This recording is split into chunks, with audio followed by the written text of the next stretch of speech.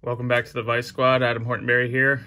For today's pattern, we're going to be tying up the merged minnow in a size 2 with the Ahrex minnow. This pattern is great for smallmouth bass, trout, basically anything that swims, warm water especially, but the variation we're going to be doing is a perch pattern today. You can tie them up in anything though. Anything from olive and cream. Yeah, the list is endless. I mean, you can just go and go and go. But yeah, today I just want to thank our sponsors, the Fly Life Company and Anadramas Company. And if you're looking for any gear, go to fishingandoutdoors.ca, Canadian, fishingoutdoors.net for US. Yeah, I'm gonna go ahead and get started on this pattern.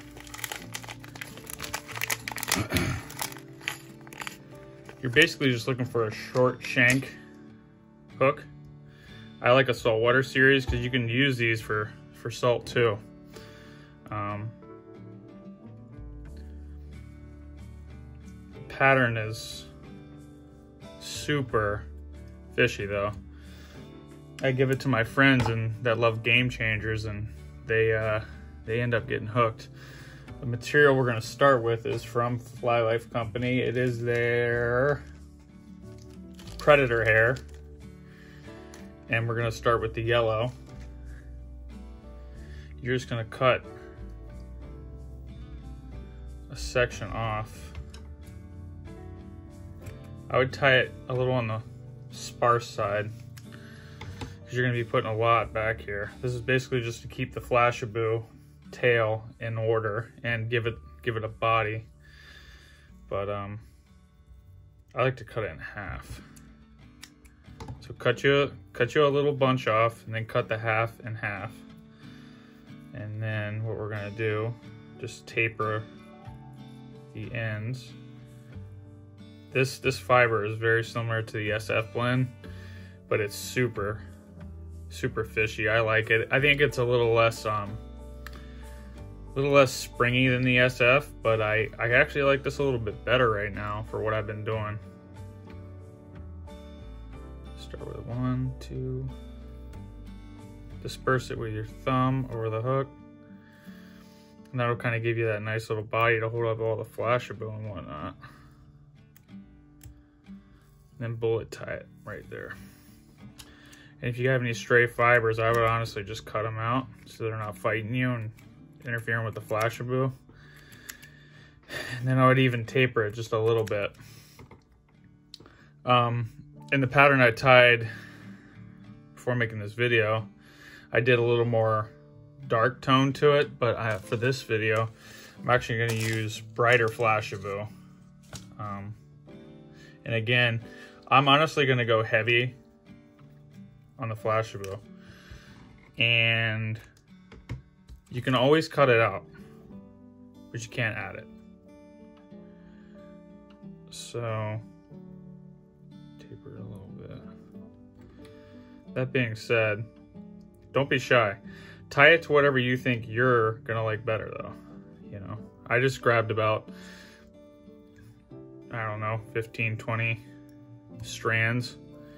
But you can see that Kelly green Flashabou that I just put in there. Double back. That's basically your body right there. Now we're gonna build a little bit more, just a tiny bit more. A little more flash in there. Now I'm going in with a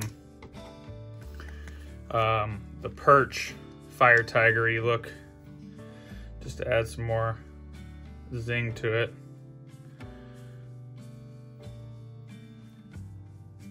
I think this pattern is going to be quite long for a size 2 hook, honestly, but it doesn't matter.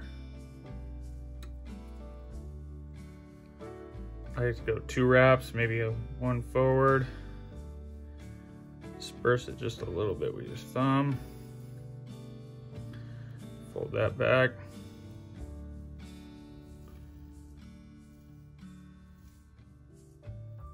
Give it a nice little Give it 2.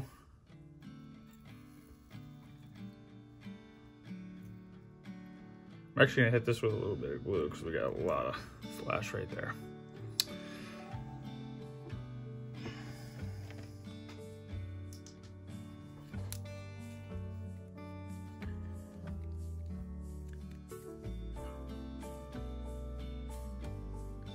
That'll just lock everything in.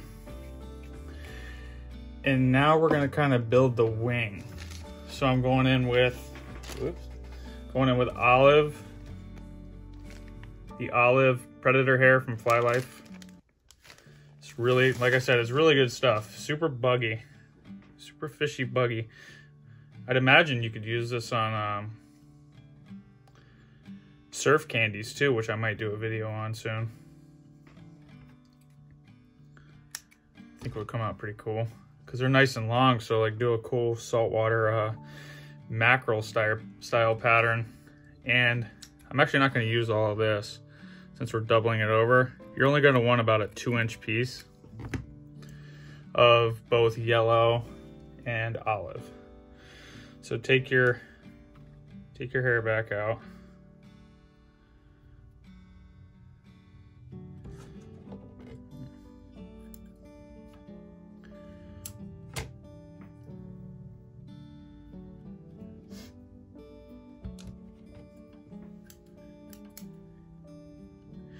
Measure it to the one you cut before so it's somewhat even. And then you're gonna come in with it. Actually, this might be too sparse. Yeah, add just a tiny bit more of that.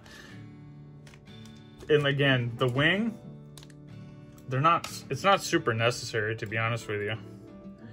I've tied them without the wing and I actually like them better without it, but we're gonna tie it how it's supposed to be tied, I suppose. So I like to go over just a little bit, like that. 1, 2, 3. On the underneath. The underneath, if it needs trimmed, I would recommend doing it after, and I'll show you. But just so you don't have to sit here and fiddle with it.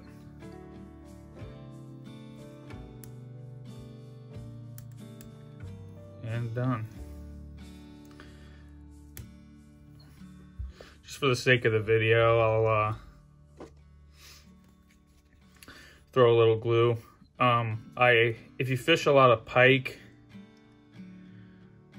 and if you fish a lot of toothy critters in general, I recommend always gluing down your thread wraps with streamer flies, just because it just makes your fly that much more durable. Now we're gonna come in with the Cactus Chenille-large. You could get green or something like that. I'm sure they have that, but I'm just doing pearl and we're gonna color the head up with markers. I kind of think you get a cooler look, to be honest. Now I'm just gonna kind of even out this body a little bit with thread, just so there's not so much of a ramp there that it has to come down off of. Just clean that up, leave it there. You're just gonna wanna palmer this. I'd keep it nice and tight together. It'll just make the head of the fly look that much better. And like I said, it's gonna be colored up anyway, so if you do have a little gap, it's not really gonna matter that much. It's just more for you than the fish. I don't think they're gonna care if there's a slight gap, you know? But you always wanna practice your craft and make it, and you know, make it how you wanna fish it, basically. Like a good fly will give you confidence and tie it right the first time. Take a little more time, make it durable, and you might not have to tie as much.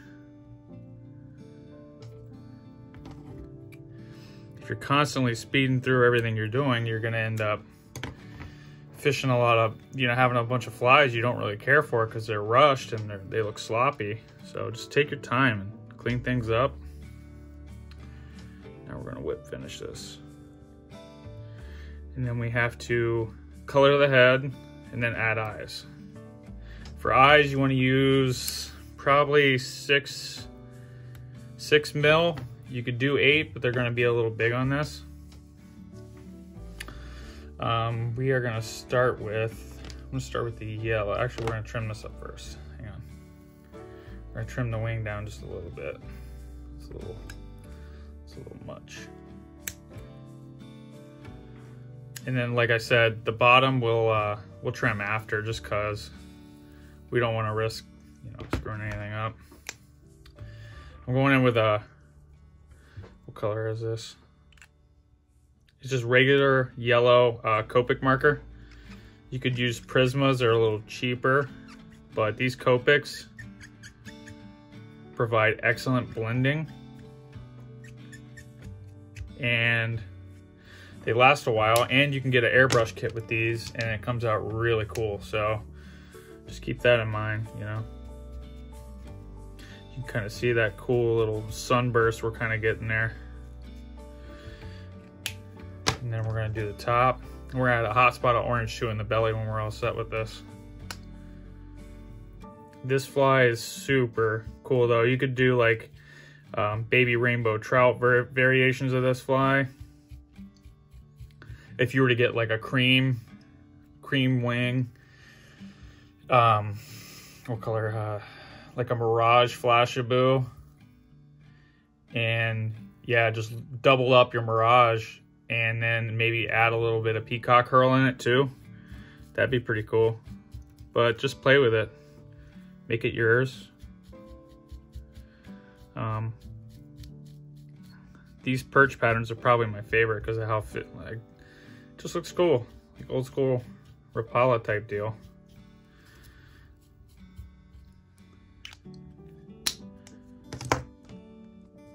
We're gonna add our barring and stuff on after we add the hot spot. So get your, this color is just regular orange Copic.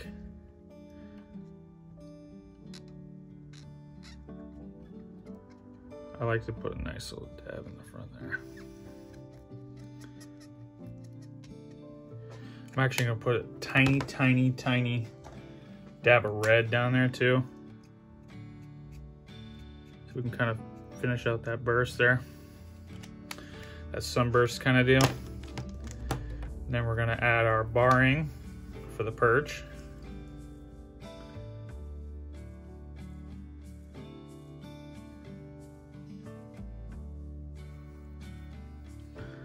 And with the barring, it doesn't really matter too much, but if you don't want to do it, you don't have to.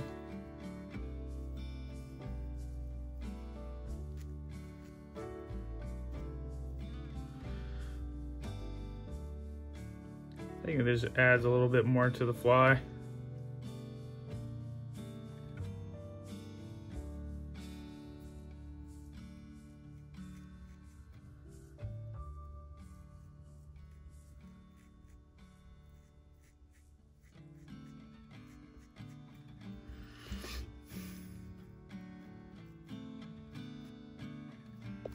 And if you angle your marker like that, you kind of get more of that fine tip. And that'll make it get that nice barring on there for you. Now you're gonna want to wait a second, and with the power of editing, we might be able to fast forward through this, but essentially you're just gonna want to let that dry for a minute before you go on with the glue. The eyes we're gonna use are, the ones I'm using are from Deer Creek. I think they're called like Volcano or something like that, but they're a 6 mil. They're flat in profile, but once you stick them on here, they're gonna make that head bulk out just a little bit, and it looks super cool. So I like to put it right centered, you know, of the hook shank. That's a good indicator how to get your eyeballs straight on streamers, is follow the hook shank. And yeah.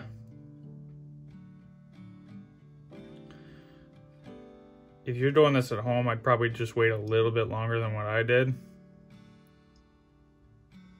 because it's still kind of drying, but yeah, it'll be fine. for what I'm doing.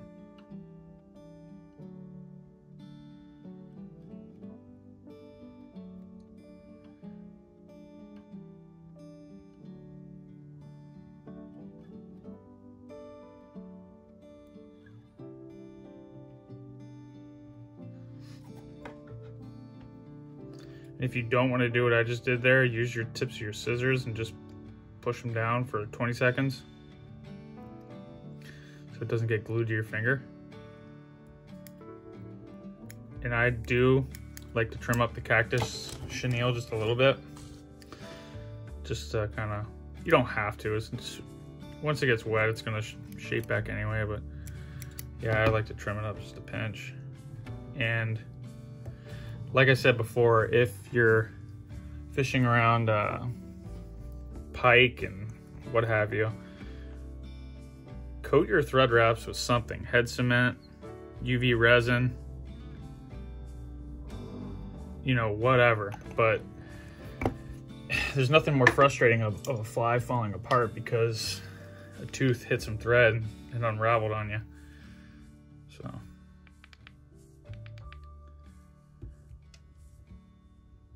you could even use Zap-A-Gap right on the, you know, liquid zap like the brush zap I was using. Coat your thread wraps with that. Now we're going to trim the bottom.